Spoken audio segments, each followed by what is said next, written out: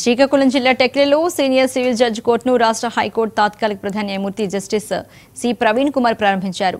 జిల్లా పరిపాలనా న్యాయమూర్తి జస్టిస్ ఎం. గంగారావు, జిల్లా ప్రధాన న్యాయమూర్తి ఎం. బబిత, రాష్ట్ర రవాణా శాఖ మంత్రి కింజరాపు అచ్చెన్నాయుడు సమక్షంలో ఈ కోర్టును ప్రారంభించారు.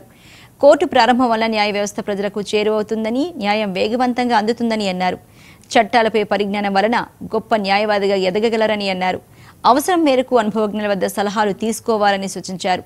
శ్రీకాకుళం జిల్లా గొప్ప న్యాయ వారసత్వాన్ని కలిగి ఉందని, జస్టిస్ పున్నయ్య జిల్లా నుంచి ప్రథమ న్యాయమూర్తి అని, జస్టిస్ ఎతిరాజు వంటి వారు న్యాయమూర్తిగా పనిచేశారని అన్నారు. గొప్ప వారసత్వ సంపదను కొనసాగిస్తూ టెక్కలి కోర్టు గౌరవాన్ని, నాణ్యతను కాపాడాలని కోరారు. అందుకు తగిన కృషి చేయాలన్నారు.